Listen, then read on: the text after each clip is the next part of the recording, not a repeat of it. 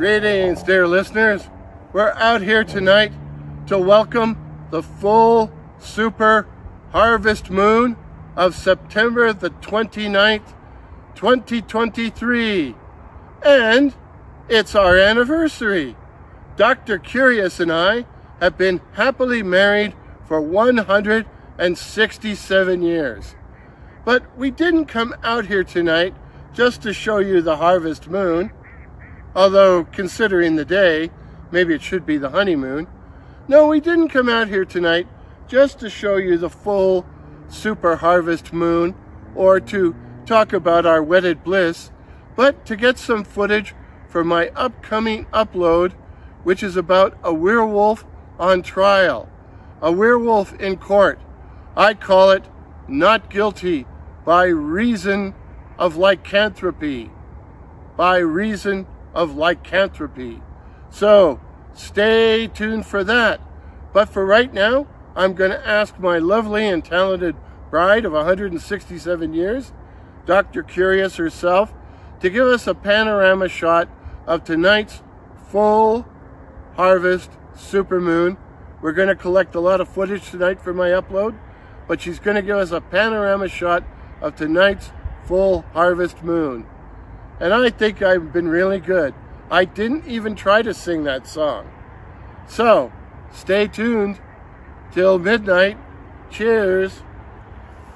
By the light of the silvery moon. Hey, that's not the right song. Not guilty. You don't understand, he said in his deep baritone. When the moon is full, I turn into a wolf, and I have no idea of what I've done when I wake up the next morning, back in my human form. Crown Attorney Winslow was worried.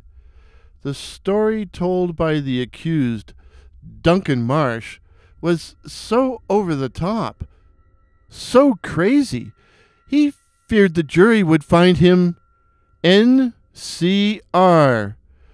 not criminally responsible. In other words, insane. Any reasonable person would think that Marsh was crazy.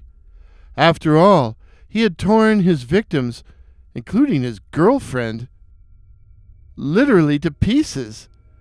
There had been 4 murders in all, and Marsh had ripped his victims apart, actually eating their flesh like some sort of sadistic monster.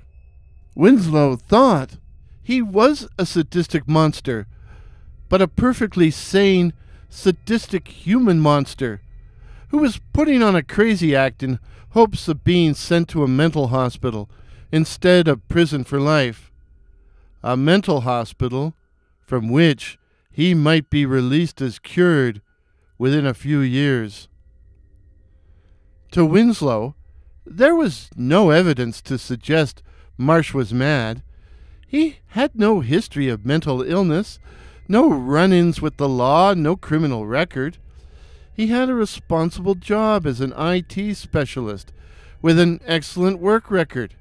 He came from a good family, had lots of friends, and he had slaughtered 4 people.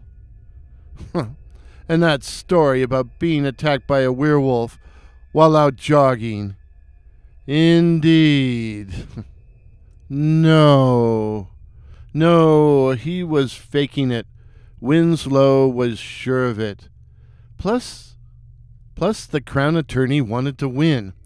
If there was one thing he hated, it was losing a case, especially one as open and shut as this one was. The jury had been out over 2 hours, too soon to tell which way they were leaning. But then Winslow became aware of a bustling out in the hallway, a sure sign the jury was coming back. The moment of truth was at hand. Marsh was led into the courtroom, and Winslow just stared. He looked like hell. Maybe he figured they were going to convict him, but no. It was more than that. The man looked positively ill. His face had gone deathly pale and was running with perspiration, while his bloodshot eyes were practically bugging out of his head. Was he going to faint? Strangely enough, Winslow realized that Marsh wasn't looking towards the jury. Instead, he was staring at the open windows, through which came the cool night air. Court had sat late, awaiting the jury's return, and outside the darkness had taken control. Is that why Marsh was staring at the windows? He felt that his freedom was slipping away? Or was he going to make a run and try to jump out? The courtroom was on the ground floor, and he could easily gain the street. Winslow wondered if he should tell someone, maybe mention it to the sheriff. But just then, the judge returned to the courtroom, and this was it. After the preliminaries were over, the judge said, "Members of the jury, have you reached a verdict?" The spokesperson rose. "We have, Your Honor." "Do you find the defendant, Duncan Marsh, guilty or not guilty?" "Guilty!" Winslow felt a momentary elation, which was ended by a strangled cry. Marsh had stood up in the prisoner's box, his body shaking with convulsions, his hands over his face. And Winslow noted with a start how hairy they were, how long the fingernails were, like claws. Marsh took his hands away from his face, and somebody shrieked. Duncan Marsh's pale face had disappeared, and it had been replaced by the head of a wolf with red eyes, a long dark snout, pointed ears, and a mouth of sharp and glistening fangs. Marsh had told the truth. He was a werewolf. And suddenly Winslow realized why he had been staring at the windows. The lurid rays of a ripe yellow October moon, a full moon, were streaming into the room, the light falling full on the man in the prisoner's box. Marsh's hairy body ripped through his orange prison jumpsuit, and the werewolf, leapt from the box and fell upon the Crown Prosecutor and ripped him to shreds. Today, outside Courtroom 13, there is a plaque dedicated to the memory of Roy F. Winslow, who gave his life in the performance of his duties on behalf of the people of the community. It actually takes longer to read the plaque than it did for the werewolf to dismember him.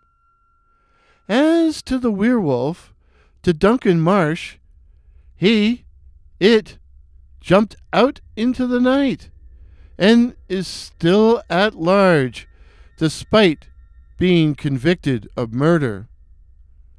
But